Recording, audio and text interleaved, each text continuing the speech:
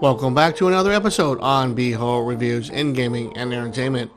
In this episode, we take a look at one of my favorite games to come out during the PS2, Xbox, and GameCube days, but never made it out past really the 6th generation of gaming with Stormfront Studios. Looking back, one of my favorite games that I still play from time to time was Forgotten Realms' Demon Stone.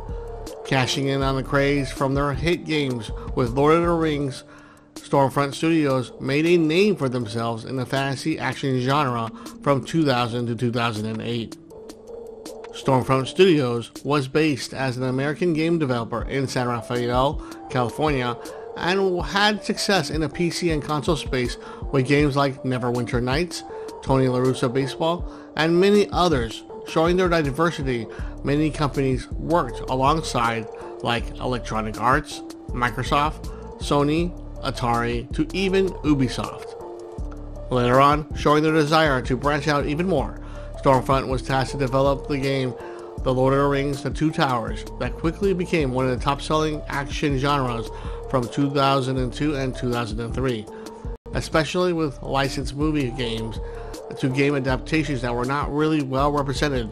Stormfront proved that good games can also be done the right way with the right license and timing. Presenting quality over substance, many felt in 2004 came one of the best games released with Forgotten Realms' Demon Stone, taking the Dungeons & Dragons license.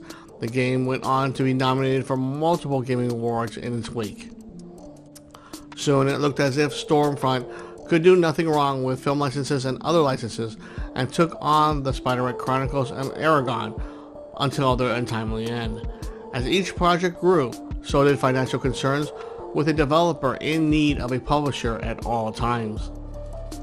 With the end of Sierra and parent company Vivendi merging with Activision Blizzard, the closure hurt Stormfront Studios as they both were intertwined with developer and publishing deals.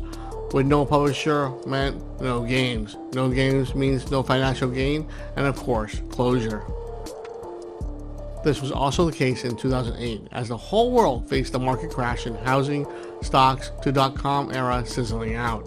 Of course, this was not something anyone looked for, but with all these perfect storms occurring at the same time, there was no chance Stormfront could find a partner and publisher, and pretty much ended their foray in the video games industry after 20 plus years of service.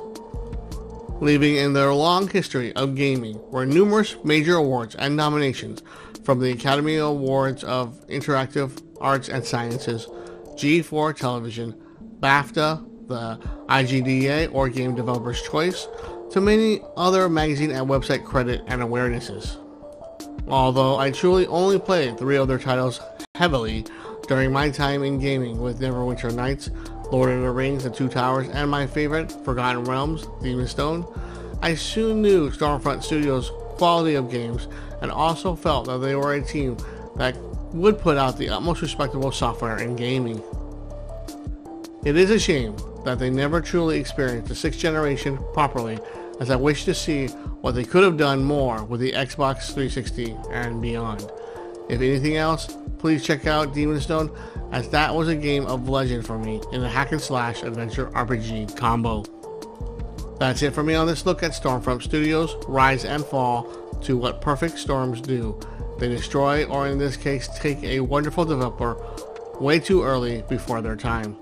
Please like and subscribe if you like my videos. Be whole out and great. Take us out of here, and I will see you all next upload. Any idea what all that was? Those were outsiders, creatures from other planes of existence. The female was Githyanki, the male Slod. Both races destroy everything in their paths. We're near Cedarleaf. It's a wood elf village. We have to make sure they're safe.